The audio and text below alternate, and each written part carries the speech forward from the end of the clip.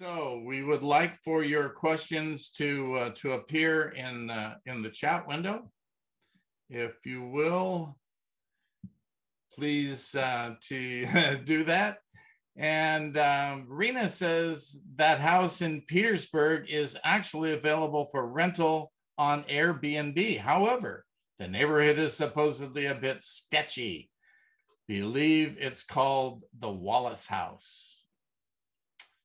And so, you're muted, Curt. There's a road, I think, that runs right past it or very near it that's called Squirrel Nut Road, I believe. I'm not sure about the origin of that name, but Squirrel Nut Road is very close by. I've been able to stand on that porch before. I went up there, and Will Green gave the Civil War photography group a great tour, and was able to actually stand on the porch where Grant and Lincoln met.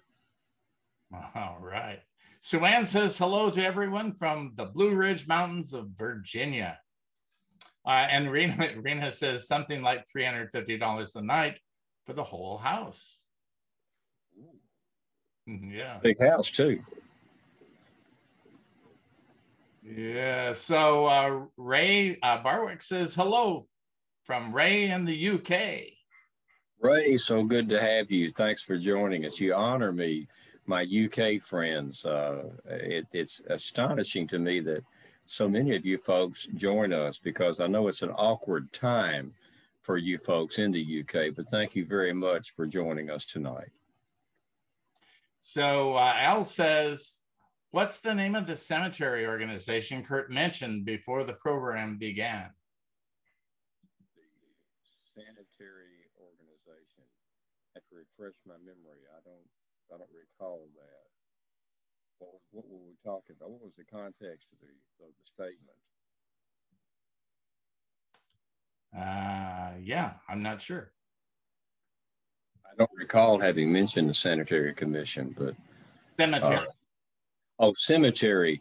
I believe it's the Parker's Crossroads original cemetery, and it's still in use. It has a name, but I don't recall it right now. If you e-telegraph me, I'd be happy to let you know. I'll be back up there before very long. And Sergeant Major says, evening, Curt. Greetings from New Market. In regards to your recent filming project, how many films have you been in, and how were you selected for President Grant at Saratoga? P.S. You and Miss Lena left the East too soon. New Market is holding an event this weekend.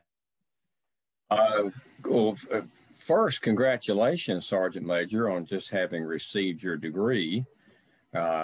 Saw your graduation pictures, cap and gown. You know, pomp and circumstance is the sweetest sound in the world when you're getting a degree and you put on the funny hat and the robe. But congratulations for that. You've now become a sergeant major in the United States Army. Then you pursued and got a master's in history. I'm proud of you, Tammy. You're doing good. The films that I have been in, I'm in the film that is shown in the Visitor Center at Appomattox with Thomas Jesse as General Lee, with Malice Toward None. We did that in 2014 to show it for the 150th, 2015. I'm in the film that is shown in the Dover Hotel at Fort Donelson National Battlefield, Unconditional Surrender. And I am in the movie that is shown at Shiloh, Fiery Trial, but I'm not Grant. We filmed that in 2011, and I had started doing my Grant portrayal in 2010, so nobody knew who I was. And Shiloh is only 100 miles from where I live, where I'm sitting now. And I went up there with a number of other reenactors to be in the film if we could. And when I got there, that, yeah, sure, great, we want you in the film. But it was mentioned that this guy looks too much like Grant. And Harry Bulkley did Grant in that film, and Harry did a great job. He's a good Grant. It was a pleasure to meet him, pleasure to work with him. And of course, I was just a little Grant at that time, and I was standing in awe of the man who's actually doing Grant for this film. And got to talk to him a lot, and I got a couple of tips to do Grant stuff. And it came up, though, that we got to do something with you, because we don't want anybody in the film confusing you with him. So what they did was they covered my face in black powder and dirt. I see you laughing, Mike. I see that. It doesn't escape me you're laughing, but I'm just smeared. You can't recognize me because I'm just blackened with all this dirt and mud and powder. And then I think everybody tonight who likes the Grant character will appreciate the irony. I portrayed John McClernand. And so in my first outing to do a film or be in a film with the National Park Service, I played Grant's worst enemy. And I think I probably played him very poorly, which does him justice when you come to think about it. But I'm in fiery trial for I think I'm on screen about 6 seconds. But I got in the credits, so I was pleased with that. And I did Appomattox, and I did Dover, and we just did last week the film that I'm really proud of this, the film that is going to be premiered at the Grant National Monument in New York City in December. And this is going to be shown, at least the word is, it's going to be shown probably for several decades. And they cover, I'm not sure how long it's going to be, but they cover young Grant. They're Ben Kemp, K-E-M-P, Ben Kemp, who is the operations director for the Grant Cottage at Wilton, New York, plays me as a lieutenant courting Julia. And there's a beautiful scene on the front porch of the Grant home where young Grant is squiring Julia, and he's making his play for Julia. And it was funny for me to be standing over behind the camera, behind the fourth wall, watching me court my wife. And it's very well done. Ben also does some tense scenes in the Mexican War where Lieutenant Grant's writing a letter to Julia, and they've got me as the retired President Grant, and we're playing the financial disaster when he has found out that he's now broke. And Northern Light Productions in Boston did it. And when I talked to Lenny Rotman, the producer, he contacted me and he said, "Do you know a Julia?" And I said, "I just happen to know someone who could do Julia." And then when I told Lena, she said, "OMG, I'm going to be in the film. I can't get in front of a camera." "Yeah, you can. Just sit there and be quiet." And which is essentially what she does. So it'll be my fourth National Park Service film, and they picked me.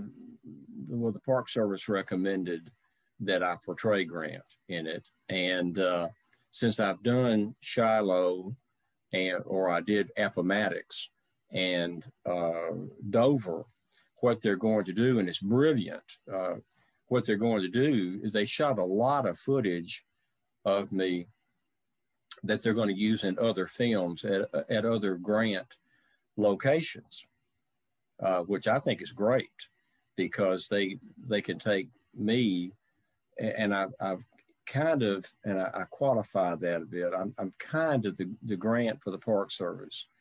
So when they use me, they can put me in any film at any park that they want, and everywhere you go, you see the same Grants. there's some uniformity in that. And that's how I got picked. Uniformity, is that a pun?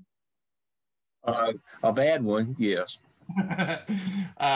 Rex would like to know, what do you know about General Hovey, who was with you at Champions Hill?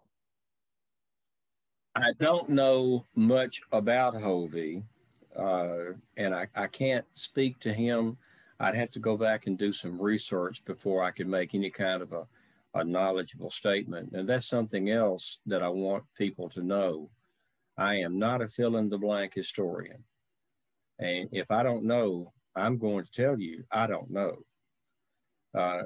And that's imperative, because it's a travesty. And I've heard living historians do this, that they run that mouth and say whatever they want to. And people that are listening to you, they trust you. There is a trust for living historians. And that's a really serious and heavy burden for anyone who does a living historian portrayal in first person, because what comes out of your mouth is going to be taken as gospel by the people listening to you. So do not put the virus of inaccuracy into the historical body. So don't. That's a capital offense in history. Chuck Calhoun, who wrote The Presidency of Ulysses S. Grant, Dr. Charles Calhoun, said something in a presentation at Mississippi State that I want to say here. He said, people, the old saying is that history repeats itself. Well, I'll tell you, it's not that history repeats itself. It's that historians keep repeating each other. Do your research. Don't, just because it's printed in a book doesn't mean it's true. So do your own research. So with General Hovey, I know he was a significant player in that campaign, but I'm not knowledgeable enough about General Hovey to answer your question, Rex. I'd have to do some research before I could speak knowledgeably, as Grant would speak, without having to think, and give you his thoughts on General Hovey. Jerry would like to know, Curt, where do you plan to spend Grant's 200th birthday next April 27th? Good evening, Mr. President. It is good that you once again join us. You grace us with your presence. I am going, of course, that gives me a platform. Thank you, Mr. President. 2022 is Grant's bicentennial birth year. And of course, every day that goes by now is also the sesquicentennial of his presidency. So there's a duality going on here for Grant and history. For his birth date, I'm going to be in Georgetown, Ohio, his hometown. Now, he was born in Point Pleasant, Ohio, on the banks, and it is physically on the banks of the Ohio River. When he was 11 months old, his parents moved to Georgetown, Ohio, about 10 miles away, a little further away from the river. And he spent from 11 months to 17 years, almost exactly to 17. He turned 17 April 27th, and in May he was gone to West Point. But I will be there during Grant Days, which is always the third weekend of April. And actually, I'll tell you, I can tell you this much. This is a flash. They're going to have in the Gaslight Theater, which was built in 1909 and has been completely redone. Wonderful theater facility that seats about 500. That they're going to have a two-part program, a morning and an evening program, whereby President Grant is going to be interviewed. And the interviewer who has committed is Dr. Charles Calhoun, who wrote The Presidency of Ulysses S. Grant. It came out in 18. I urge you all to read that. I don't have stock in Chuck Calhoun's book sales, but I will tell you it is a profound analysis of Grant's presidency. And anyone who's a Grant fan or anywhere close to being a Grant fan should read Charles Calhoun's book, The Presidency of Ulysses S. Grant.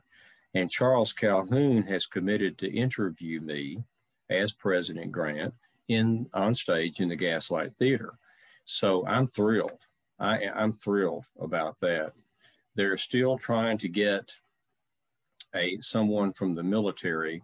They've got somebody in mind, but they're having trouble with that at this point to get the particular person they want. If they don't get that individual, we've got several other options. So they're going to, on his birthday or the weekend of his birthday, there's going to be a two-part interview by significant people in our country of President Grant.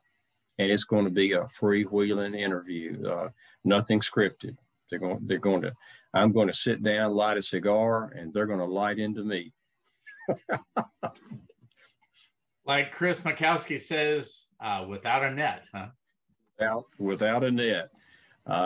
Charles Calhoun, I'm told, said that, and we have met. I told him that I thought his book, The Presidency of Ulysses S. Grant, was the third volume of Grant's memoirs, and he was taken aback. I praise him for that. He physically stepped back. He said, that's high praise. And I told him, I think it is. The book is that well written. It is that informative. It's that readable, but it also deals with Grant's presidency, both terms, which Grant did not address in his memoirs, except to say, I was twice elected president of the United States. So Chuck Calhoun's book it answers that need. You read Grant's 2 volumes, you get the war. You read Chuck Calhoun's book, The Presidency of Ulysses S. Grant, you get his presidency.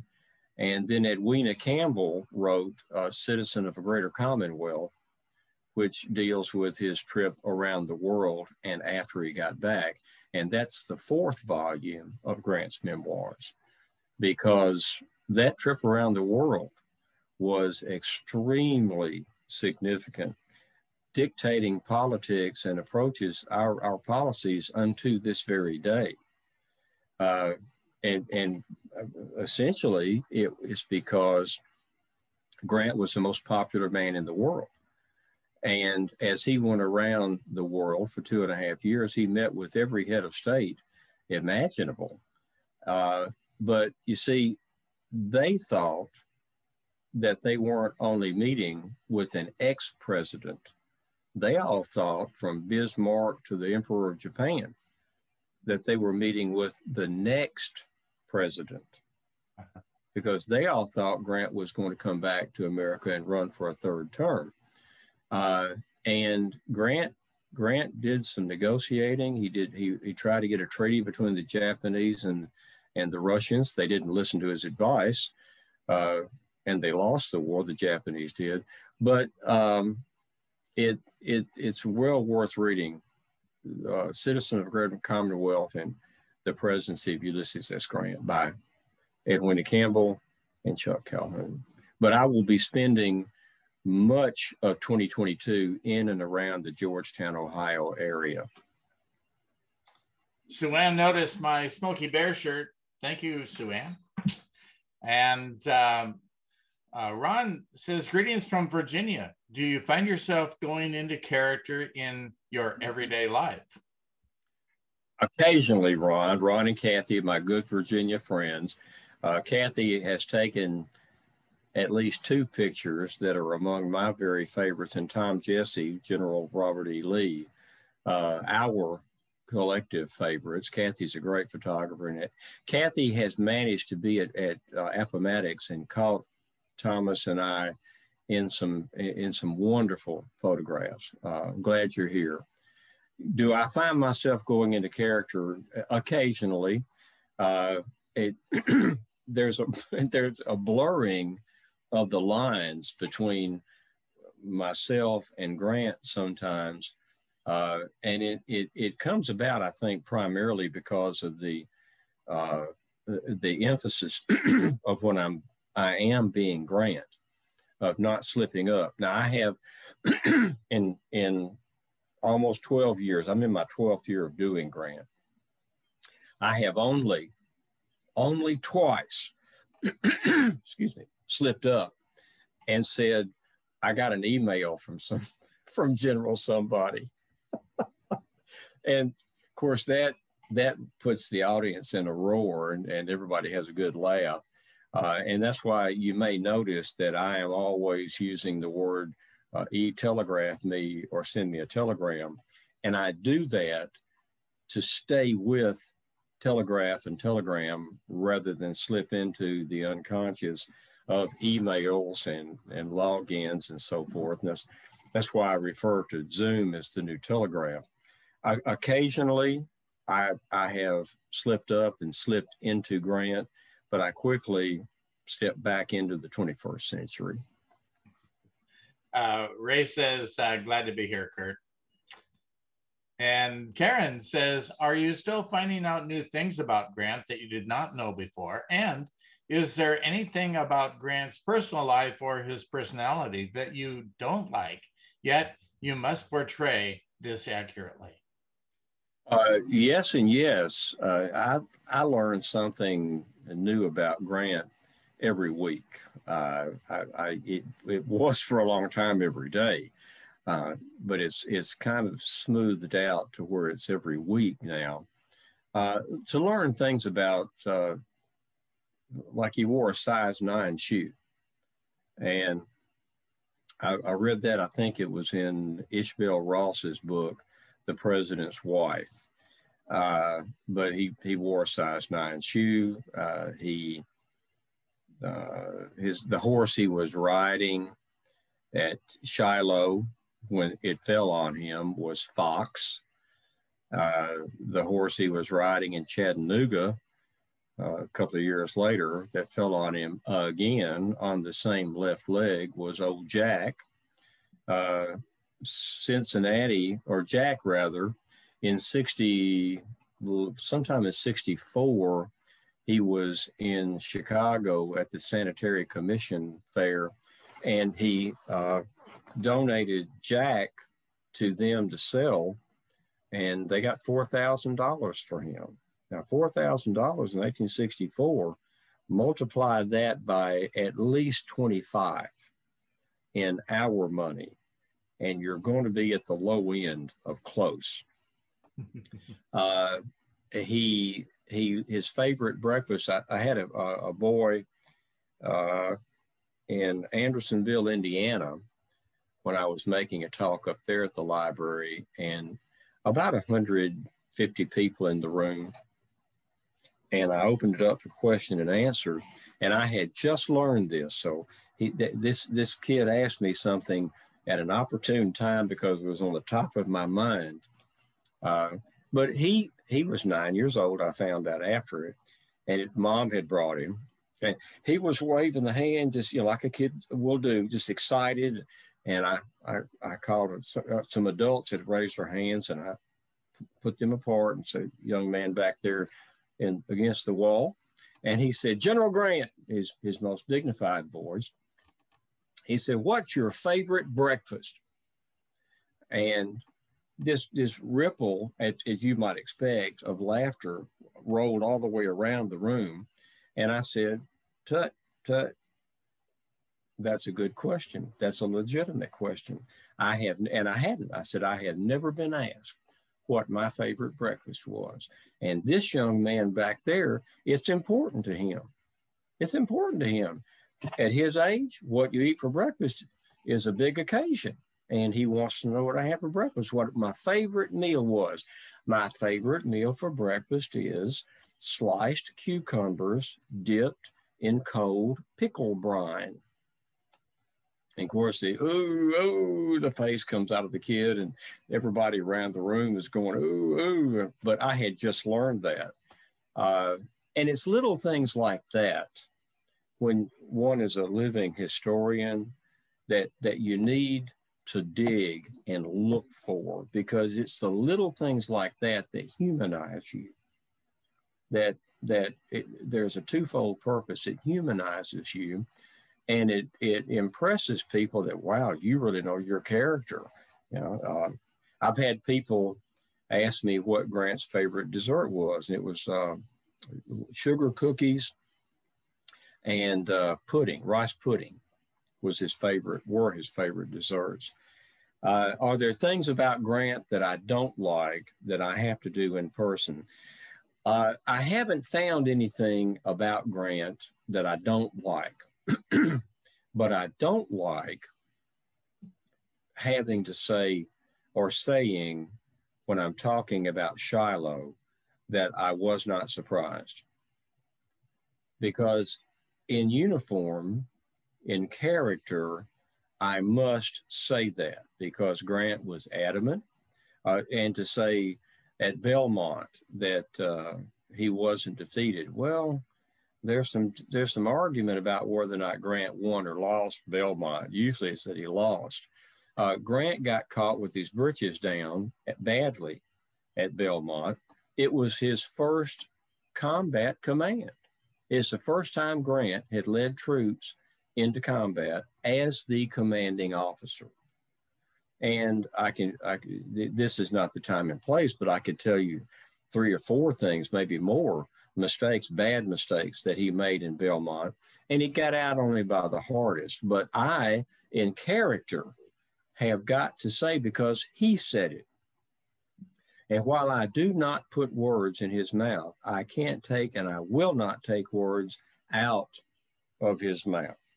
If Ulysses S. Grant says, I wasn't surprised at Belmont and I won Belmont, then that's what I say when I'm talking about Grant at Belmont. Same thing with Shiloh. Grant says, if you think I was surprised, no, sir. No, sir. Think again. I knew they were out there, and he was expecting, so I was expecting Johnston, because I'm waiting on Buell, who's dragging his sword. Johnston may take advantage of that delay and hit me on, I was really expecting it on the 9th, perhaps even the 8th, but certainly not the 6th. Now, Grant said that, and it's not fun for me to say, no, I wasn't surprised at Shiloh, when we all know he was. But in character, I have the stricture of having to say what he said. Now, out of character, I have the freedom to say we all know what really happened. But that's what I don't like about Grant. And I haven't found any characteristic about Grant that I don't like. Robert Ford would like to know, what was your relationship with General Butler and what is your opinion of him? Well, we're blending here, Robert. I'm glad you brought that up, but we're blending here between me and him. Let me answer this way, because that could well be another program where I talk about Butler, but I would want to talk about Butler as President Grant, because Butler was a thorn in Grant's paw as a political appointee general who had no idea what in the world he was doing. He tried to blow up Fort Fisher, and he wound up blowing up barges and I think part of the Navy. He was supposed to have taken Petersburg. He goes to Petersburg, he camps, goes into camp. There were only 1,500 old men and boys who were guarding them at that time. And then he pulls back into, when Beauregard shows up with, 30,000 or so men, I believe that's how many he had. But you get a combat veteran who's a fighter like Beauregard who's brought in, and your 1,500 children and old men fade to the back ranks, and you've got some combat hardened veterans who are saying, come ahead on, Yank. And that's who Butler was facing. Beauregard pushes Butler back into Bermuda 100, pops a cork in the jug, and I've lost, as Grant, 30,000 or more men, and Butler's completely useless to me now. As a congressman, he was, and as Grant being president, he was a thorn in Grant's other paw, front paw, because Butler did not forget that Grant had sacked him in command of the Army of the James as quickly as he could. In fact, wanted to sack him several times, and Lincoln wouldn't let him do it until Lincoln had won re-election. And then once he got back and secured the second term, he let Grant do pretty much as he wished, with dumping all of the leaders that were in the Eastern Theater before he got there. And he proceeded to, in that 11 months that he was in the Eastern Theater, he relieved every commanding general, every one of them except George Meade. And Butler was one of them. But then 4 years later, when Grant becomes president, Butler is in Congress at that time from Massachusetts, and Butler has a real good memory about what Grant had to say about him and what Grant was able to do to him. But that's beyond that. That's another program. But I'm glad you brought up the issue about Grant's relationship with Butler. And final thought on that, I have not one, but two chamber pots with Butler's picture in the bottom. Rena would like to clarify that you were talking about chasing history cemeteries or something like that. Yeah, it's Chasing History Cemeteries. It's on Facebook, and I urge all of you to go there, because all of you live near interesting cemeteries, and whether you admit it or not, you all go to cemeteries and look at the tombstones. We all do. That it's in the DNA of a person who loves history. And get on Chasing History Cemeteries and submit some of those pictures, because we're all looking for interesting tombstones and people that you found. And a coast to coast from Oregon to Virginia would be wonderful. John Hartman, you folks up there in Oregon and Washington, send us some pictures from the cemeteries you got there, because people are not aware that there were so many Confederate and federal veterans in Washington and Oregon State. There are a lot of them up there. In fact, one of the biggest Confederate UCV, United Confederate Veterans camps, was in, I think, Washington, either Washington or Oregon. I think Washington, and there were some huge federal GAR camps up there, and people, too few people are aware that after the war, so many of those soldiers, particularly Southerners who came back to rubble and ruin, migrated out west. Actually, I have documented over 8,400 Civil War veterans buried in the state of Washington. How about that? For you. And you ought to put them all on Chasing History Cemeteries, Mike. Yeah, that'll take a moment. Michelle would like to know, if this isn't too intrusive to ask, what did your family think of you taking on this new chapter of your life as General Grant? No controversy, just okay. That's what Curt's doing. Pretty much that. A prophet is without honor in his own home. Paul says, hi from Pittsburgh, proud second great grandson of a 27th Kentucky U.S. Sergeant. Back there with us. And Doug says, besides the official records and other various writings, how much do you rely on the 32 volumes, Grant papers, in your preparation? Also, I know you mentioned John Marszalek. However, did you ever meet the late Dr. John Simon while the papers were housed and published by Southern Illinois University, the Salukis? I have my own set of the Grant papers, and I will give you all a tip if you want the Grant papers. I know they're online. You don't have to buy them, but you can get them from SIU for $50 a copy in a shrink wrap, brand new. Because when the Grant Library moved to Mississippi State, SIU had thousands, they got hundreds, if not thousands, of complete sets of the Grant papers. There's 33 volumes. And they were selling for $100 per copy. Now you can get them for $50 a copy, brand new, and you can get a set for, I think it's $1,500 for the complete set.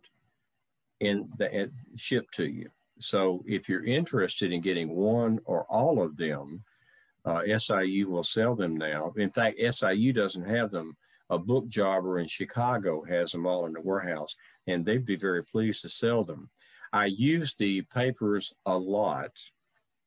I go back and read them to find what he was writing or doing at that time of whatever the event is that I'm preparing for. I also use the ORs here. I got a complete set of the ORs, a complete set of the Southern Military Historical, which is the Southern version of the ORs. I got a complete set of the Navy right now. You can't see, but a complete set of the Navy ORs. And I go to them a lot because they've got the orders and the notes and communications. And I use them a lot, a great deal. I have come to rely heavily on them. And what was the last part of the question? About John Simon. Oh, no, I never met Dr. Simon, to my regret and my loss. I've met his wonderful, delightful pixie wife. I'm drawing a blank on her name. But she's a doll. She's just wonderful. And she's one of the stalwarts in the Ulysses S. Grant Association, and I'm a life member of that, which I guess is no surprise. Harriet Simon. And Harriet's about 5 feet tall and just a pixie. And I regret that I never got to meet Dr. Simon. I understand he was a very powerful man and entrancing when he spoke of Grant. Karen would like to know where you went to college and what was your major? I went to the University of Memphis, and I got a bachelor's degree in secondary education with endorsements to teach history and sociology. Then I got a master's degree in educational administration and supervision from Memphis. And then I later, in just a few short years, I went to Michigan State University, and I got another master's degree in secondary education and a PhD in double major educational administration and curriculum from Michigan State University. Go green, go white. That's right. So Robert Flood says, when you learn something new and important about U.S. Grant, how do you make sure you incorporate this new knowledge into your persona? And do you take notes or simply automatically internalize the new info?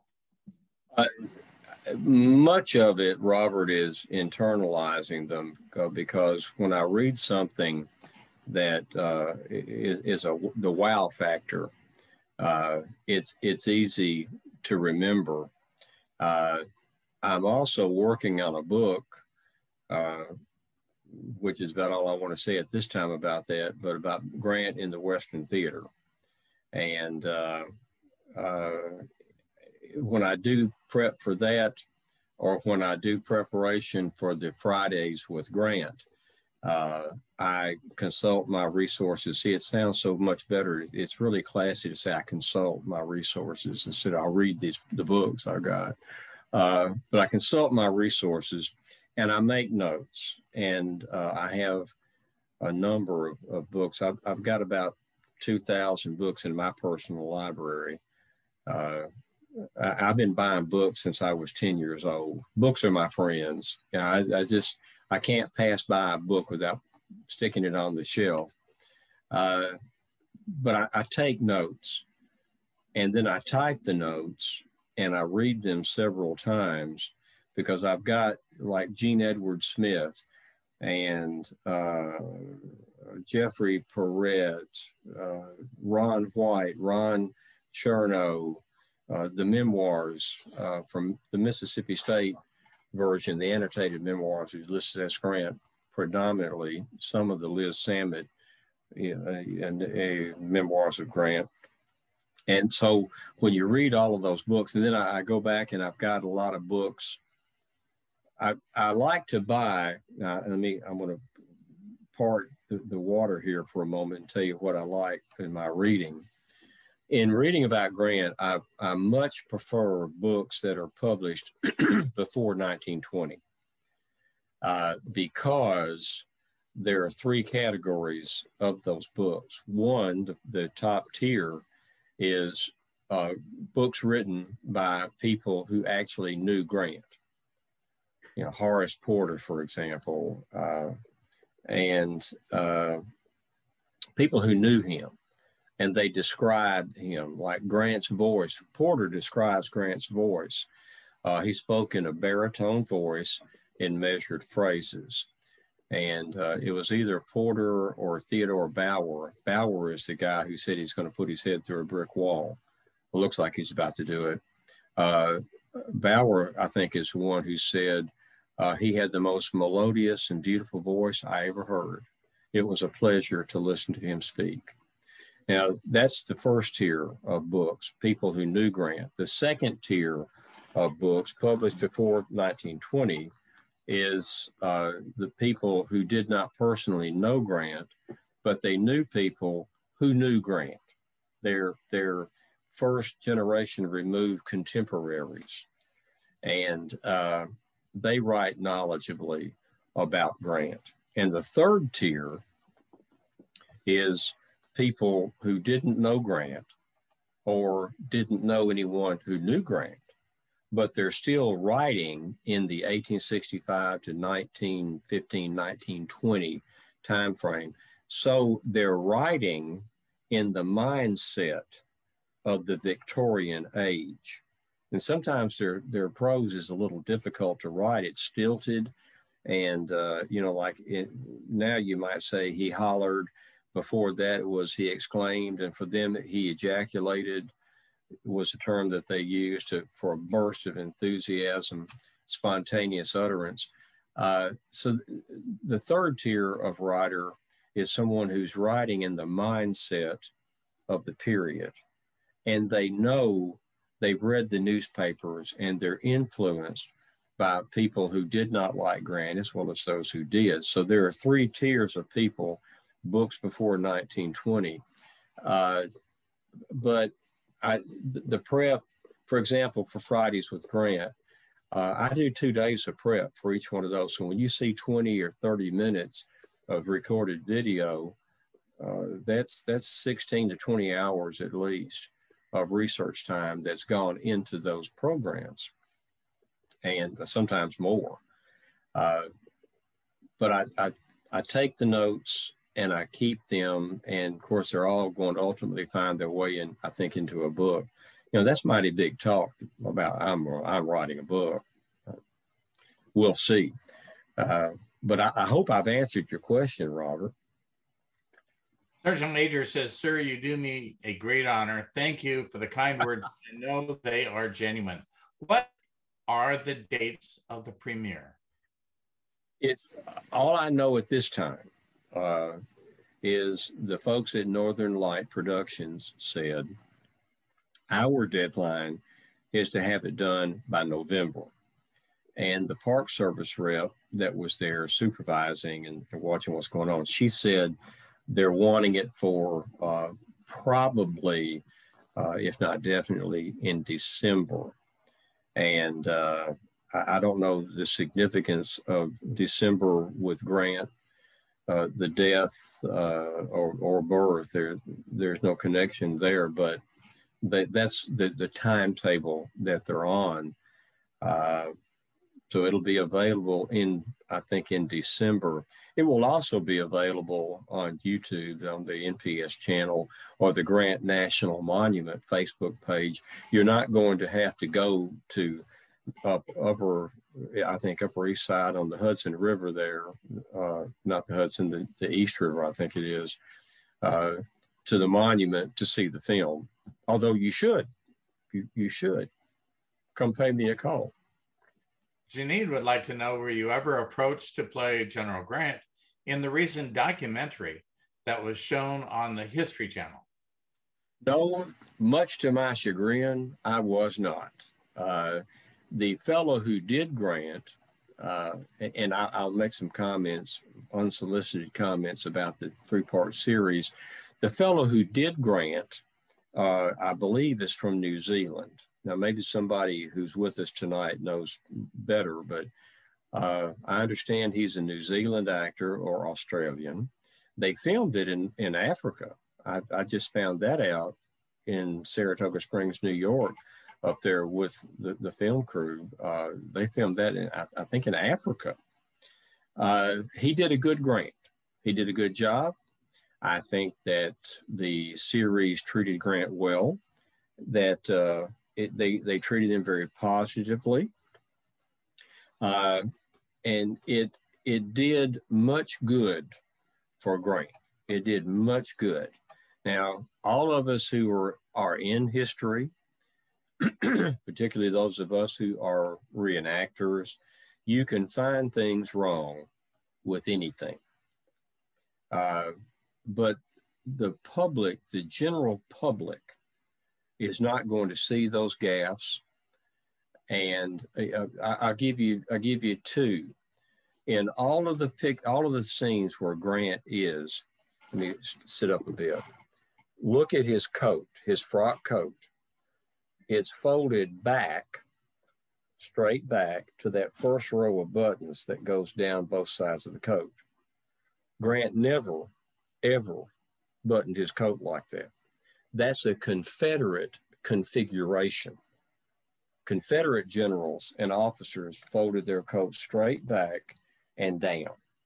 Federal officers folded theirs like you always see mine, that in the top row of three buttons, the middle button is folded over to its matching button on the outside of the coat, which forms a lapel, because those coats don't have collars that lay down, they stand up. But when you button it over, it forms a lapel, makes it look more like a civilian cut coat. But that's such a small thing. And the scene at Fort Donelson. Now, Fort Donelson was fought in 15 to 20 degree below zero weather. It was so cold that the men couldn't work their fingers to load and fire their muskets. There were no fires. Snow was deep on the ground. But the scene that they show of Grant at Donelson, they're walking through a trench that I strongly suspect, well, it might have been dug for the scene. They're only in the scene about 10, 15 seconds. But the trench is about 12 feet deep with a firing step where you got to step up to fire over the top of the trench, and it's about 25 or 30 feet wide. You could drive an Abrams tank down through that trench and never hit anybody. There was nothing like that anywhere near Fort Donelson. The deepest thing they dug at Fort Donelson was a slit that you could lie in. But that's the kind of thing that 99.99% of the people don't know. And it doesn't turn them off. The movie did much great good to lift up recognition and awareness of Grant at minimum. So I was very pleased with the series and with the man who played Grant. I hope I get to meet him sometime. And I'd love for Leonardo to call DiCaprio to call me and say, hey, I want you to be Grant in my next movie, but I don't think that's going to happen. Wow, I think we're chagrined over that. Fernando says, good evening, everyone. In my opinion, there are very few movies or TV series about the Civil War inspired or based, filmed by the big studios of Hollywood or the main commercial TV channels. And in none of them, General Grant is a main character. No comparison to the number of Western movies, including those spaghetti Westerns filmed in Italy. What do you think about that? Well, let me say this about that. Always remember that Hollywood is out to sell a movie. And conflict is what sells movies. Conflict between lovers, conflict between family members, conflict between armies or generals. So there's got to be conflict. They've only got, for example, I said that trench scene with General Grant at Fort Donelson runs maybe 15 or 20 seconds. That's a long time in a film. That's a long time. So they've got, well, for example, War and Peace, which must be 1,500, 2,000 pages that Tolstoy wrote. There was one version that was made actually in the 20th century that runs 8 hours. Now, in fact, in some places, they would show 4 hours one night and 4 hours the next night. It was an 8-hour movie. So they've got to take years of someone's life, Grant's life, and condense it into about 80 or 90 minutes in a film. In that 3-part series, I think it runs about 5 hours total. So they can't tell everything. They got to gloss over and hit the high spots. They're wanting to sell a story. And Hollywood is not interested much in accuracy. And I think maybe they're getting better. I hope they're getting better, because now with reenactors, they get accuracy in the uniforms if they'll only listen. And sometimes the producers, directors don't listen to what the reenactors say. I think Grant he's usually a secondary character, and he's usually portrayed as something tippling or drunk. And that's so unfair to Grant, but Hollywood don't care. To say it in the vernacular, Hollywood don't care what's fair or unfair to anybody. They want to sell movies. They want to sell tickets. So I take it with, which I hope all of you will, when I watch something from Hollywood or the History Channel, always remember they're trying to sell a product. And accuracy is not always exciting. So that's how I feel about that. The Horse Soldiers. The movie The Horse Soldiers is loosely based on Grierson's raid during Grant's campaign for Vicksburg, and it's close. It's close. It's entertaining history, and hopefully, and I'm using this as an example, The Horse Soldiers would motivate people to say, you know, I'd like to know more about that.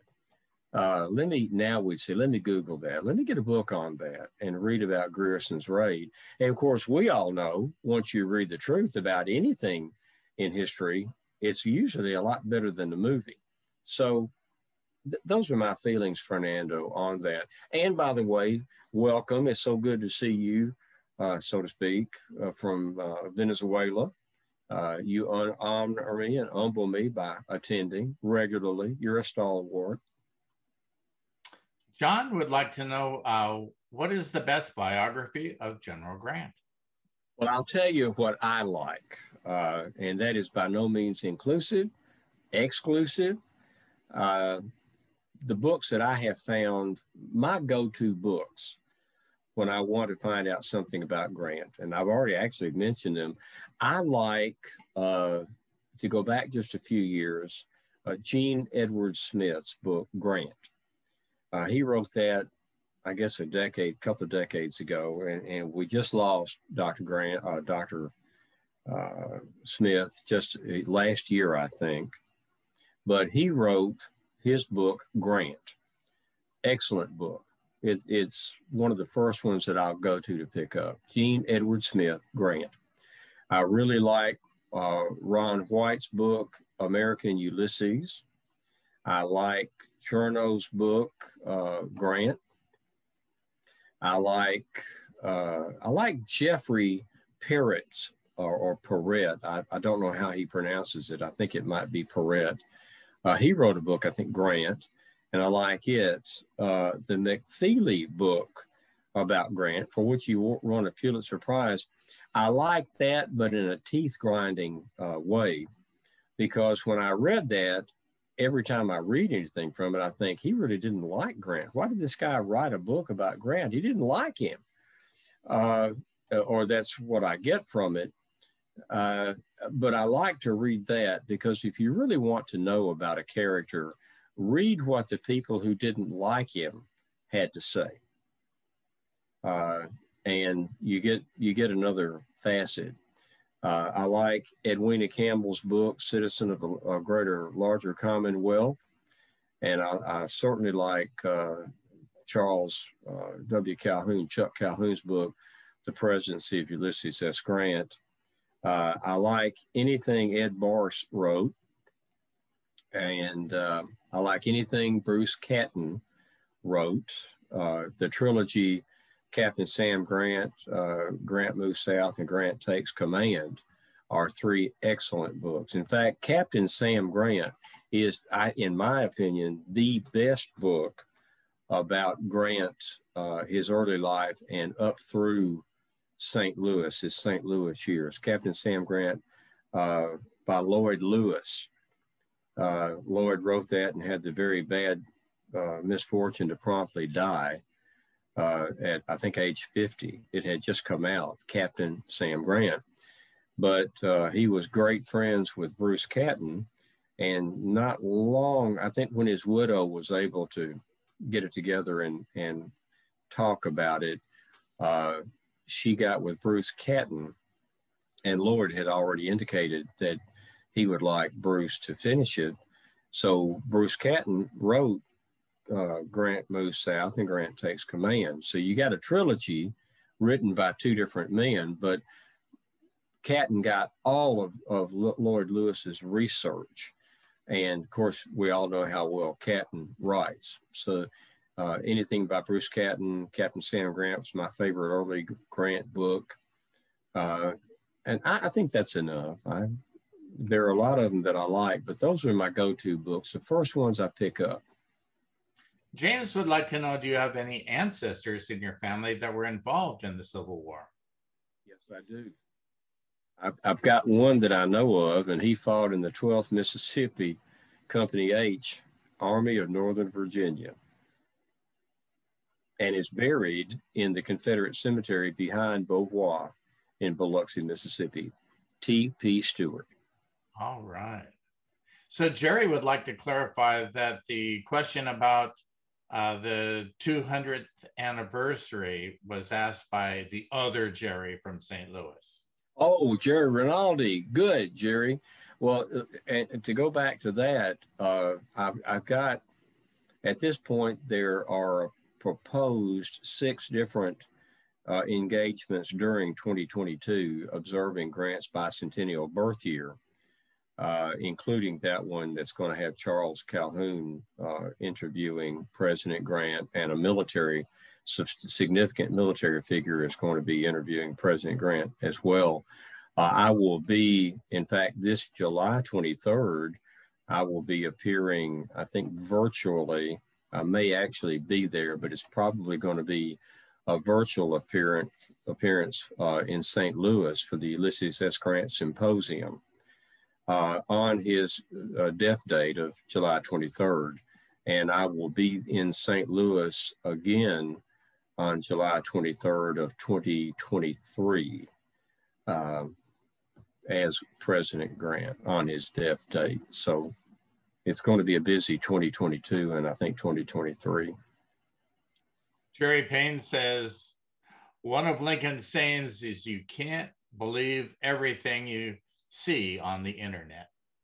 That's great wisdom, Mr. President. That's great wisdom. I live by that.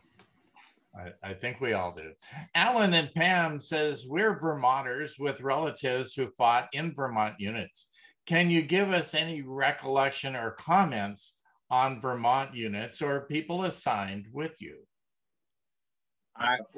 All I can say about that is, from my reading and studies, that the Vermonters distinguished themselves in combat. Covered themselves with glory was the contemporary term. I can't speak of any specific units or specific officers or men. Just know that their combat performances have distinguished themselves down through the years. Ray says both Grant and so many other Army leaders and commanders have made some truly fabulous comments and quotations. Is there one in particular that made by Grant that is your all-time favorite? I am in to do all I can.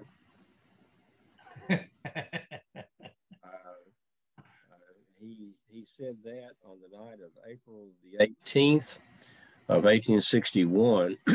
He had just chaired a recruiting meeting for the men of Galena, Illinois. And he had told them in that meeting that, of course, they were all clamoring to sign up. Grant was the only, I think there was one other referenced Mexican War veteran that lived in Galena, Illinois.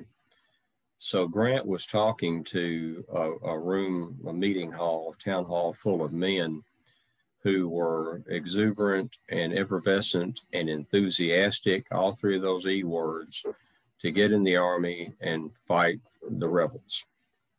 And Grant stood up and said, before you put your name on that paper, you need to know, as much insofar as you may at this point, what you're getting into. Because you are going to march many miles more than you could ever imagine. You are going to sleep on the hard ground in cold and in heat. You are going to have hard fare to eat, if indeed you have anything to eat. So before you sign that paper, know what you're getting into. And I like that. But as he was walking home that evening with his brother Orville, his younger brother Orville, who was one of the two brothers. Well, actually, Orville was still working in the father's store there in Galena. Simpson was dying of tuberculosis. In fact, Simpson died in April of 62 or 61. And Grant couldn't attend his funeral because he was at, I think, Camp Yates in Springfield. But Simpson was dying of tuberculosis. But as they were walking home that night from the recruiting meeting, Orville said, well, I guess I expect you'll be going back in the Army. And Liz said, yes, I am. I thought I had done with the military, that I would never put on a uniform again. But with this crisis that we presently have with secession, I feel that the country that educated me and trained me and gave me a good life deserves my support. And a pause, and then he said, I am in to do all I can. And I think that of the many things that Grant said that I quote or can quote, I think that sentence, I am in to do all I can, is Grant. That is the man. That is his persona, his personality, his drive, his determination, the core value that was Ulysses S. Grant. I am in to do all I can. So yes, I have a favorite. All right.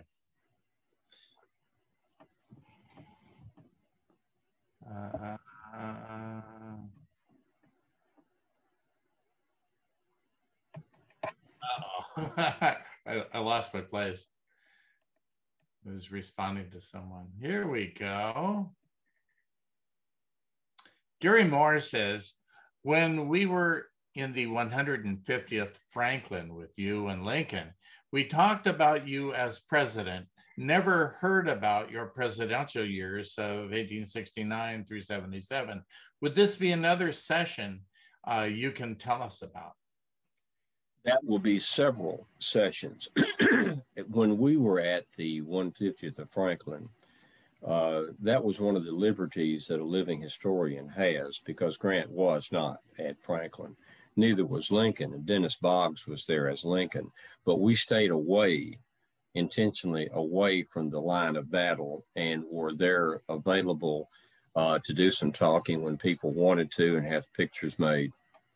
I was not portraying President Grant at that time because I did not want to have a double vision during the sesquicentennial of the war. Grant, as he told the president, I'm a soldier, I have a job to do, I have no interest in politics. My intent was that once the war was over, that I would portray the president, because after the sesquicentennial war, there's no more double vision. People are not going to be confused if they see me at an event as General Grant, and then 2 or 3 months later, they see me at an event as President Grant during the war. Now, once the war was over, it's a different situation. I do president, and I waited until the 2015 when the war was over. And the presidency, we could easily do Fridays with Grant for the next 43 segments of just his presidency. And Mike and I have talked on several, we talk often, but we've talked on several occasions about me doing more of President Grant, and I intend to. Grant was the first, he was really our first civil rights president, and he championed the rights and protection of Black citizens newly freed. He broke the Klan in 1874, absolutely destroyed the Klan, 1,000 men convicted of civil rights violations, suspended the writ of habeas corpus in South Carolina in 8 different counties, on and on. What he did with the Indians, tried to resolve the Indian issues and problems, which he was never able to do. He tried to stand between the North and the South in Reconstruction and make the hell that was Reconstruction easier to bear for Blacks in the South and for Southerners and for the Northerners. He was the first president to sign into law a national park. Now, Teddy gets credit for it, but Grant signed the first park. Grant started that whole Panama Canal issue. Teddy gets credit for that, but Grant started it. Transoceanic Commission. Grant initiated the Treaty of Washington, which to this day protects our fishing rights and ocean mineral rights between us and Canada, and very amiably so. We've got the longest unfortified border in the world between our 2 countries, but it wasn't always so amiable. There were shots fired, and we were about to go to war with Canada, but Grant calmed those waters and soothed that, and in the Treaty of Washington, settled the Alabama claims, settled that border that runs through close to Nova Scotia, Newfoundland up there in the northeastern U.S., the Atlantic. And people don't know that. Grant vetoed the inflationary bill in 72 and 74 that would have wrecked our economy if he'd signed it, and on and on. So then there's that 2.5 years going around the world, and that I urge you to read Edwina Campbell's book, Citizen of a Greater Commonwealth. It's fascinating about what he did and what he accomplished. That, as I said earlier, even unto this very day, impacts our policies and politics around the globe. So there's much yet to go about the presidency, and still much yet to go about the war. Rosemary would like to know, when your wife Lena is filmed, how do the cinematographers, see, I could actually say that, handle her visual challenge? Shot from the side. There is, I think there may be some fleeting direct facial, but the scene that was shot, she's bringing tea into the parlor. So there's a direct frontal there, but she comes in the hall and around and sits at the table in our parlor there. And the camera is behind her, off to her right, shooting across the right side of her face. So just like Julia, there's very little frontal facial, but oblique and side shots. They did it very well. Can't praise Northern Light Productions more highly than I could yell. Great crew, great company, wonderful people to work with, and they're going to produce a good film. Not because I'm in it, but it's going to be a really good film about Grant's life. Craig says another Grant, Cary Grant, said, I pretended to be somebody I wanted to be until I finally became that person, or he became me. Is that close to how you have adopted the Grant persona? Yes, indeed. Yes, indeed. All the time, at first it was conscious, but it's gotten to be, I'm in my 12th year of portraying Grant, and I have morphed into thinking like Grant. And I frequently ask myself, what would Grant do? You know, WWGD, what would Grant do? And sometimes it governs my actions, reactions,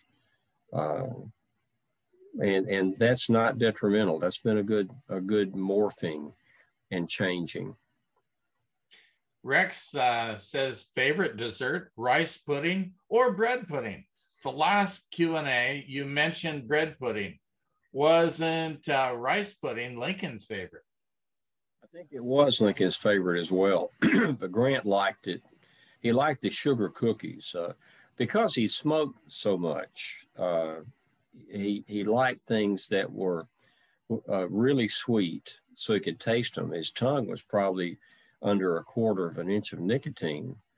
So it had to, whatever he ate had to be strongly spiced or flavored for him to get any flavor.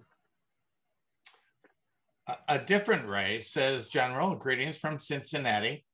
Do you recall if the two individuals that accompanied your dad and caused you to issue General Order Number 11 were the Mack brothers? I believe that they had a manufacturing plant in Cincinnati with a government contract to make Union uniforms.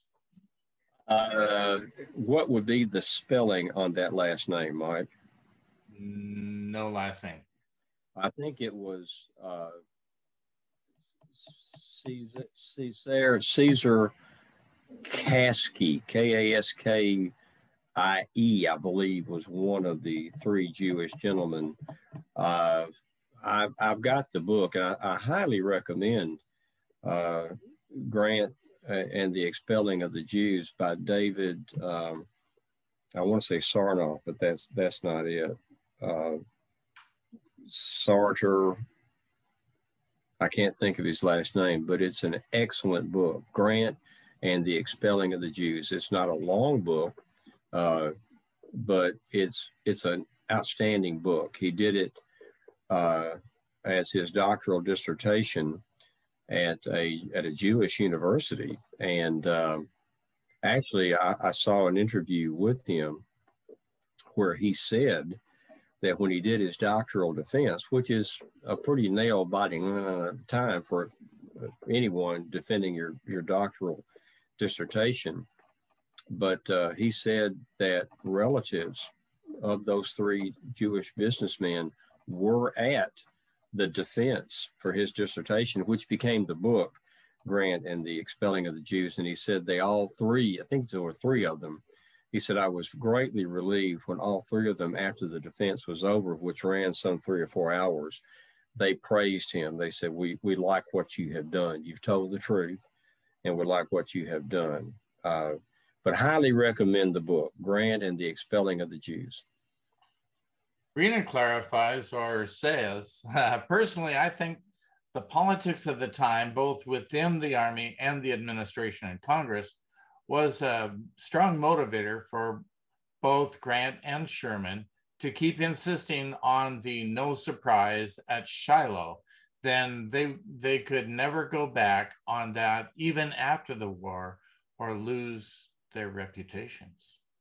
Sherman did say that we made mistakes. I think it's in his own memoirs, which the memoirs of William T. Sherman by himself. That's on the book by himself. I believe it's in his memoirs that Sherman said, we made mistakes early in the war for which if had we made them later in the war, we would have been cashiered out of the service, which I think was a refreshing bit of candor for Sherman to have said. Grant, in his memoirs, lets Lew Wallace off the proverbial hook. That he said the widow, Wallace's widow, had sent information to another general who had forwarded it to Grant, giving some explanation for what Lew Wallace did or did not do that day on April the 6th at Shiloh.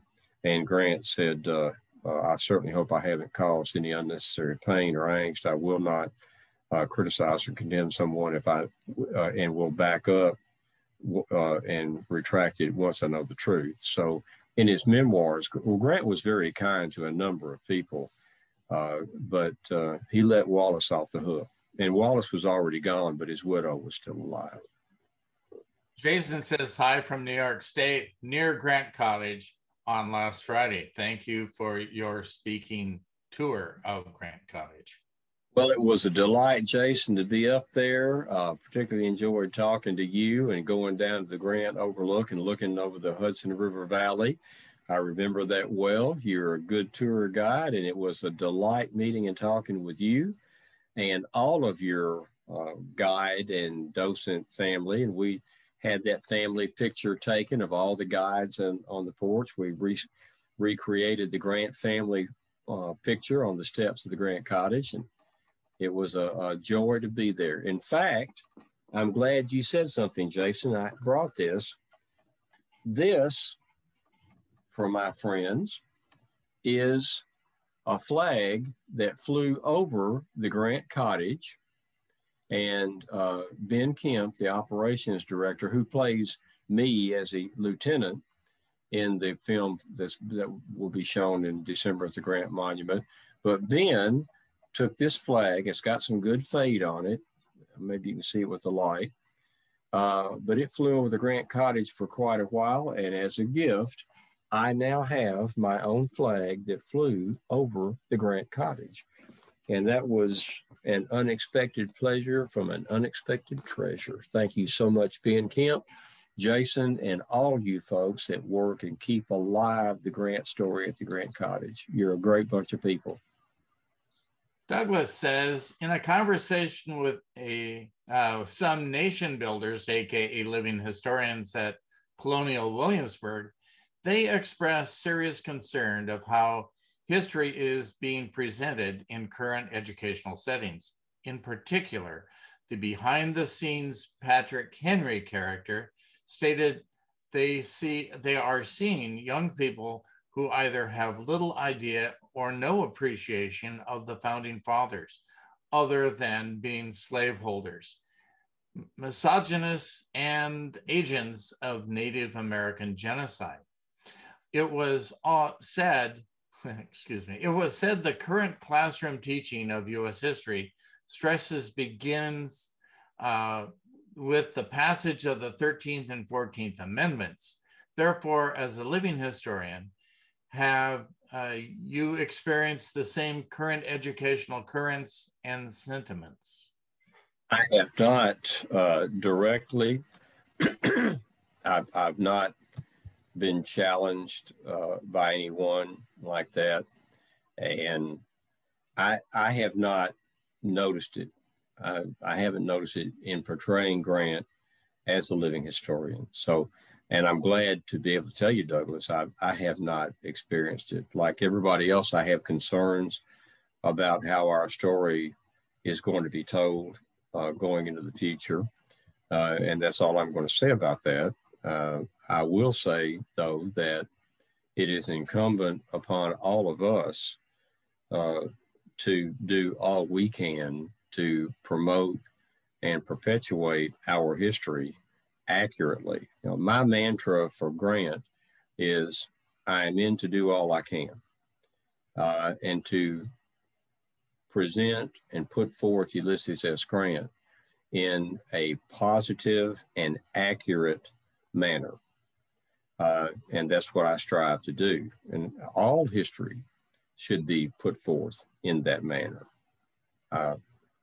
And that's quite enough. Ray Barrick says, regarding cemeteries in the UK, it is quite surprising that quite a few who fought in the Civil War are buried in some of the graveyards over here, like Colonel Fremantle, and also members of the Selfridge family, whose service was to the Navy, are amongst some that I can mention and have found. Well, Bullock, his family, many of his family are buried. And I think Bullock himself, who was the Confederate agent for getting the Confederate Raiders built at Laird and Sons in Liverpool, there are quite a few Confederate and Federal, it's not just Confederate, but quite a few Federal veterans. And the, excuse me, the same thing is true for Australia.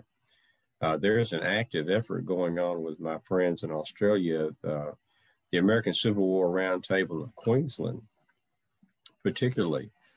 They're actively, diligently looking for Civil War veterans who are buried down there in the southeastern part of Australia. And I think there are some Civil War veterans. Bob Taylor, who is the editor of the Bugle. And if you don't subscribe, all of you, if you don't subscribe to the Bugle newsletter, it's, in my opinion, the best Civil War newsletter out there. And Bob Taylor was an Australian. He now lives in New Zealand, and he edits it. It's a monthly newsletter, and he sends it around the world. So look up Robert Taylor, the Bugle, and tell Bob that I told you to put him on, or him to put you on the mailing list for the Bugle. But there are some Civil War veterans that are buried even in New Zealand. They're everywhere. We got to find them, identify them, honor all of them. Karen says, I have never seen a reference in history books that Grant had a chamber pot with General Butler on it. Did he really have one of those pots? I don't think so. I don't think so. I've got two, and they were both presented to me for speaking. I spoke to the Texas Civil War Museum in Dallas, or Fort Worth, and I spoke to the New Orleans Civil War Roundtable, and they too gave me one. So the Texas Civil War Museum in Fort Worth and the New Orleans Civil War Roundtable both presented me with a Butler chamber pot. That's right, Dallas days and Fort Worth nights. Karen also would like to know, how many children do you have? Do you and your wife have, and are they interested in history? I have no children. Lena has got two adult children, and one granddaughter who is 12 is expressing some interest in history, but more in being an interior designer. The others have little to no interest in history. Shannon would like to know, did you ever have contact with General George Pickett? He was stationed on San Juan Island in Washington State. I currently live just a few minutes from where he and his troops lived on our island. I don't know that Grant ever crossed paths with George Pickett. It's possible, there's a good possibility that they did at least meet, but I don't know. I've never read anything where Grant and Pickett had a direct contact. Pickett's an unusual fellow. Rich Kepner and Beth Young told me about Pickett being in Quincy, Illinois. He got his appointment to West Point when he was in Quincy, Illinois. Supposed to have been a lawyer, as I recall, and didn't want to go into law. He got an appointment to West Point. Pickett's an unusual fellow in history, very interesting man. And I don't, though, know if he and Grant ever actually met. We actually had lunch in the Pickett House in Bellingham.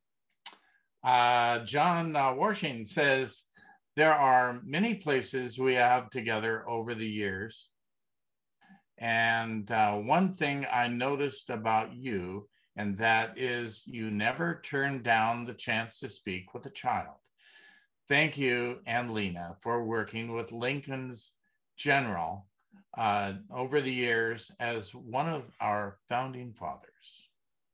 Very welcome, John. It's a joy. I like working with kids because they're the future of our past. It comes down to that. Children are the future of our past. And if we don't fire them up to learn about their history or some part of it, whether it's ancient Mayans or Incans or Egyptians or Russian history, whatever, if we don't get them fired up about history, history is going to dissolve away. And I fondly like to think that maybe someday in 50 years, during the bicentennial of the Civil War, that there'll be somebody walk over one of these fields and say, you know, when I was a kid, I came here or there and I met General Grant. And that's when it all started for me. And now here I am, a history teacher. I can't think of anything better as a career achievement as portraying General and President Grant than to think that that would someday occur. Because that's not that far, as we know, into the future. And some kid to say, I saw General Grant once and man, I got fired up. That's when it all started. Jerry Payne says, another great program, Curt and Mike. Thank you. And Alan and Pam say, or ask, did you smoke cigars prior to being Grant, or did you have to learn how to smoke them? Absolutely not. I am a total non-smoker. I played with it a little bit like everybody does in high school and college, but I'm a total non-smoker. I particularly not cigars. Those things leave a taste in my mouth like a camel crapped in it for about 3 days. And see, I want you to hear both sides of this, because I found out quickly, like my life paralleled Grant's career. The higher Grant rose in rank, the better quality of the cigars he got that he was given. Grant never bought a cigar. And I found out in smoking these things that if you get a cheap cigar, Scott Thomas, my mentor, and John Warsing knows Scott well. Scott told me, get a good cigar. And I already knew, get a big one, because the small ones don't photograph well. And Scott said, get a good cigar, spend $6 or $7 for it, because the glue for the wrapper is not cheap. And on an inexpensive or cheap cigar, it pulls your lip, the skin off your lip, because it doesn't have a good glue holding the cigar together. So you pull pieces of your lip away. So I learned that. And then I got where I didn't like them at all. And I got a lot of ribbing. That's a two-prong dilemma there. I got a lot of ribbing. Don't you ever smoke those things? And also I found out, I've been richly blessed to be in films. a few, and I found out the smoke from the cigar creates a very dramatic effect on film. So smoking the cigar enhances what the viewer is seeing on that screen. So I fire them up. You know, in the film we made just last week, in that parlor scene, I went through 2 cigars to film that scene. But I've got to brush my teeth and floss and use the gargle for a couple of days. I sometimes think about taking a blowtorch to get the taste out of my mouth. But no, I'm not a smoker. I didn't have to learn how to smoke a cigar. You know, only a hardcore person with a death wish for cancer would inhale a cigar. But I smoked them only for the effect of the portrayal, either live or on camera. And if you see me smoking a cigar, you know that I have felt compelled to fire it up and get the dramatic smoke effect. All right. Jason says, thank you for your performance at Grant College on last Friday. And Chris Long says that he thought that A. Lincoln was our first civil rights president. Well, he got it started, but he was murdered before he could put into effect, to any degree at all, if at all, his civil rights plans. He wrote the Emancipation Proclamation, but he also had the 10% plan, where 10% of the voters of the 1860 census could vote to go back in the Union. They did. 4 states did. And I think Texas was one of them. But before Lincoln was murdered, the Senate had kicked out the ratification of those 4 states. So before Lincoln was dead, they were already rolling back his programs. Grant was the president who was, and Andrew Johnson, I think it's a fair assessment to say Andrew Johnson had little interest in civil rights. And when Grant became president, he wanted to protect the Black citizens and to be sure that they could vote and assume full citizenship with all the rights and privileges there too. And he had a great deal of opposition in doing that. He's the first, I think he's the first civil rights president because he's the one that picked up the hammer and got to work. Karen says Grant has received a bad rap through the years, although his ranking has improved recently. Do you personally think Grant was a good president? I absolutely think Grant was a good president. And all of you should know that I'm a Grant enthusiast, but I am definitively not a Grant apologist. He had the warts and the foibles and the faults, and he screwed up more than a couple of times. But he had an extremely effective presidency.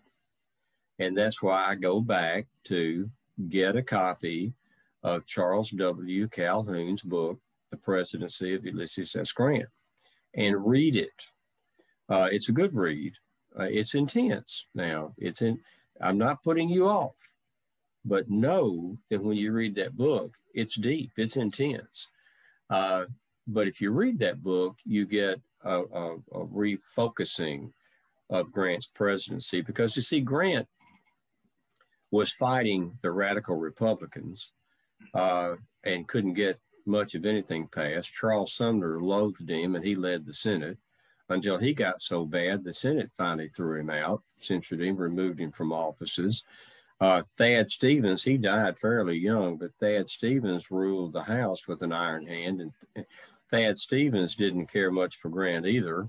You had people like Ben Butler and Nathaniel Banks. You remember Nathaniel Banks from Texas and Louisiana, the Red River campaign, telling Grant, I can't send you anybody because I'm involved in the Red River campaign. Maybe next month I'll send you something. And Grant moved on without him. Nathaniel Banks is in Congress. Ben Butler's in Congress. So Grant had a tough row to hoe with the radical Republicans and people who remembered him from the war. And he he did things like the Treaty of Washington. He signed that first legislation for Yellowstone Park. He did start the Panama Canal that ultimately resulted in what we have today for the mega vessels that we use. He settled those Canadian fishing rights. He tried desperately to resolve the Indian issues without killing Indians. And he wasn't successful with that. He wasn't successful in what he tried to do with Reconstruction, but as a administration, his presidency was a good one. It's going to be rated, I think, in the next decade. He's going to be rated as one of our top 10 presidents. And I think, given which person you're reading, he's going to be rated as one of our top 5 presidents.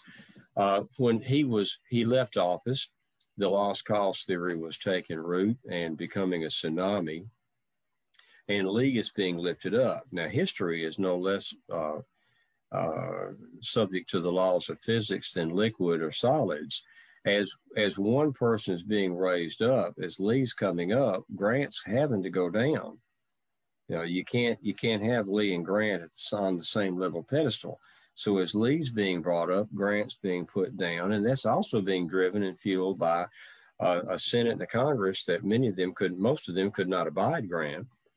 Then he vetoed the inflation, the greenback currency bill, and that was wanted by both sides.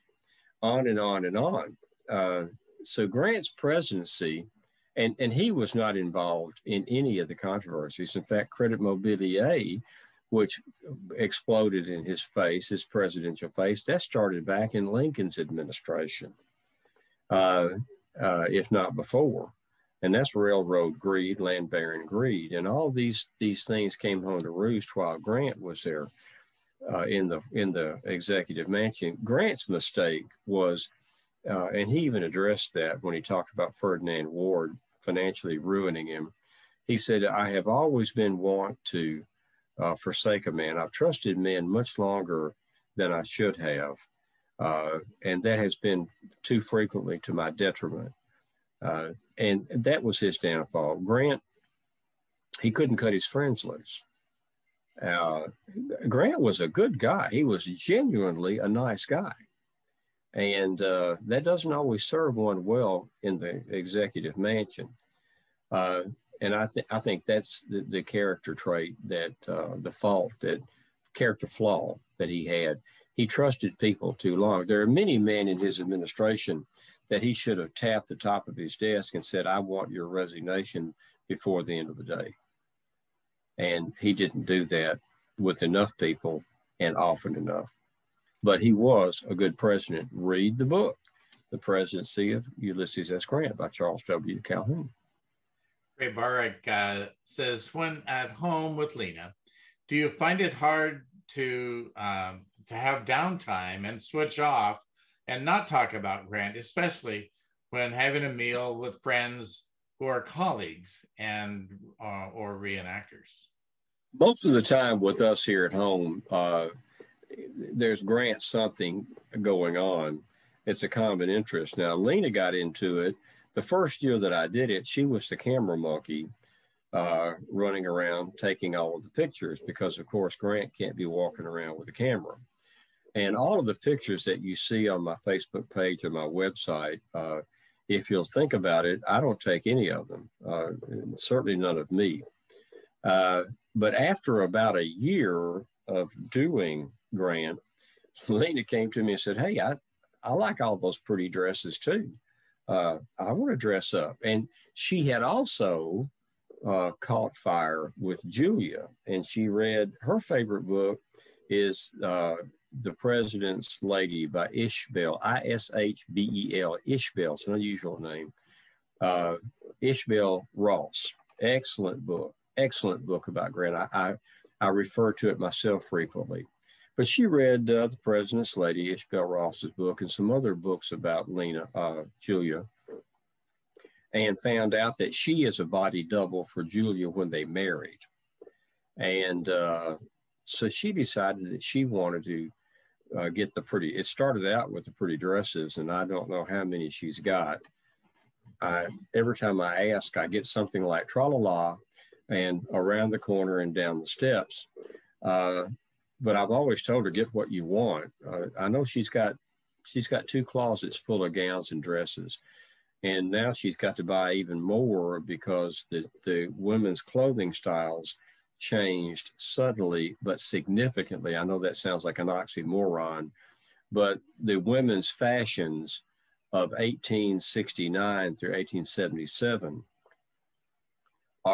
there's a significant enough change that she's going to have to buy presidential first lady wear and ball gowns. Of course, her attitude is horrors. Don't tell me I have to buy more dresses.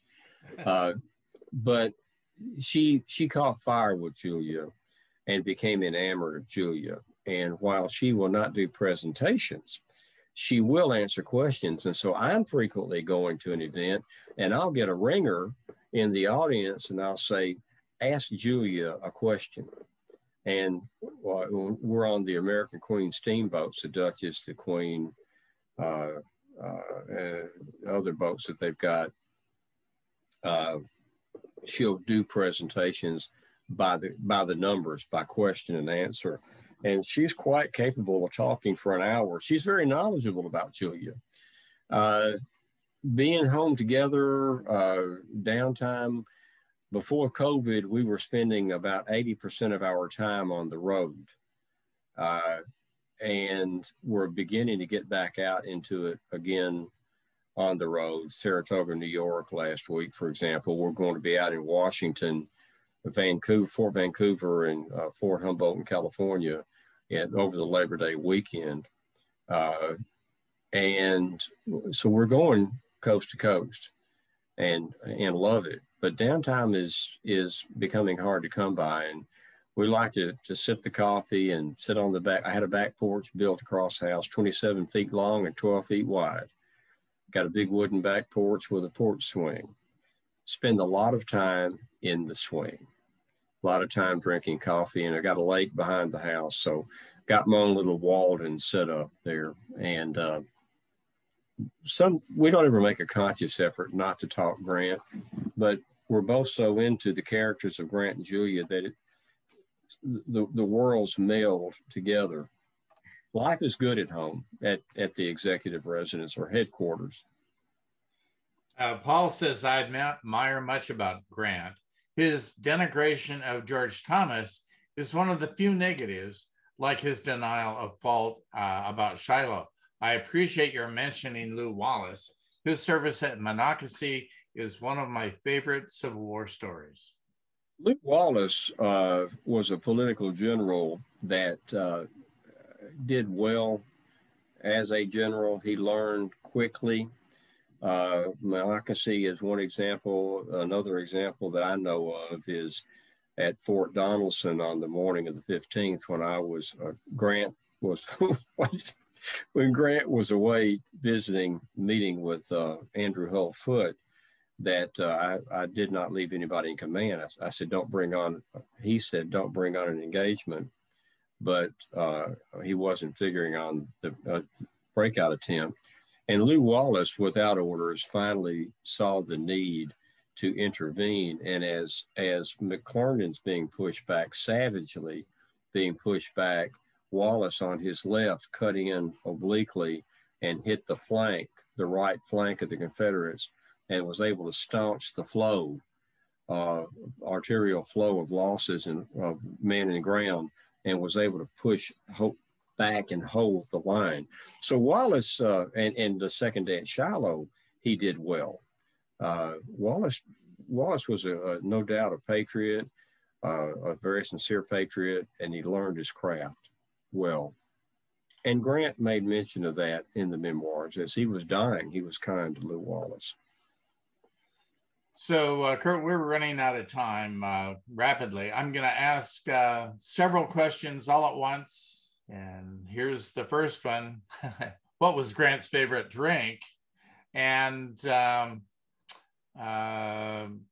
understand that I have read two different places over the years that he had apparently at some time said that Old Crow was his favorite drink, Old Crow bourbon out of Kentucky. And Jim Beam makes it now. It used to be cheap crap, your low-end bourbon. But since Beam Distillery's got it, I understand they're making a different recipe, and it's a better bourbon. And where do you get your reenactors clothes? I get my reenactors clothes. I had some from C&D Jarnigan in Corinth, Mississippi. I get all of my clothing, and I've dealt with South Union Mills in Murfreesboro, Tennessee, Blockade Runner in Bell Buckle, Tennessee, and I deal with the Quartermaster Shop Limited in Kimball with 2 L's, Kimball, Michigan. It's near Saginaw, Michigan. All of my presidential clothing is from Quartermaster Shop Limited. Now that's limited. You got the Regimental Quartermaster in Gettysburg. I've got my greatcoat that I wear came from the Regimental Quartermaster. If anybody wants to know the people that I deal with, send me a telegram and I'll be happy to tell you, because I am a strong, staunch advocate. We need to support those who support us. Linda says, go green, go white, go Sparty. And Arena says, in what I have read about the execution of 22 Confederate deserters who then joined the Union Army and were captured and ordered executed by General Pickett, is that Pickett and Grant did know each other before the war. Grant supported Pickett's pardon application to President Johnson despite what he did. Okay, then you know more about that situation than I knew that there's the tragedy of Pickett ordering the hanging of those soldiers, and I don't know. I understand they were Federal deserters and went Confederate, and they were trying to desert from the Confederates back to the Federals. Not sure about that, but I know what 22 of them were hanged in a mass execution in North Carolina. As far as Pickett and Grant's relationship and what Grant did, I'm not surprised about supporting a pardon application. I am piqued now to learn more about the Grant and Pickett relationship, such as it was or whatever it was. So our final comment is from Janine, and she says, I believe you just indicated that you will be in Washington State area for the September long weekend for a presentation. And if so, are you able to provide more information on that? I ask because I live in Calgary and Washington is not too far, and hoping maybe I can catch you there. I don't know. John Hartman might be of some help. I'm not sure. I know that they're going to want me to do a presentation. I did one year before last when I was out there, and I will happily do one or a couple of them. It's at the Fort Clatsop, CLATSOP, the Fort Clatsop reenactment. And the Washington and the Oregon reenactors out there are just, I can't praise those folks enough. They have a wonderful organization. They put together a first-class reenactment, and I couldn't have been more pleased to be involved in it. And I want to go back. What I will do to present will be forthcoming. That's still a little way off, but if you can come down from Vancouver, please do so. I'd love to meet you in person. And there'll be at least one, probably two presentations that I'll do to a group. And then I'm always in the tent, under the tent fly, they have mail call up there, and everybody has the letters that have been written to them. The coffee and dinner, coffee and breakfast. I can't recall the name of the fellow that's their cook, but he makes a sandwich that'll make you get up and walk around the camp table a couple of times. It's so good. So I'm enthusiastically looking forward to going back out there, and I'll do probably several presentations. So if you can come down from Calgary, please come. We should love to see you there. Fort Clatsop is a great place. Ladies and gentlemen, thank you for being with us. And Curt, as always, thank you for your insights. And ladies and gentlemen, next Friday, be prepared for Fridays with Grant. Good night, everyone. Good night. Good night, Grant.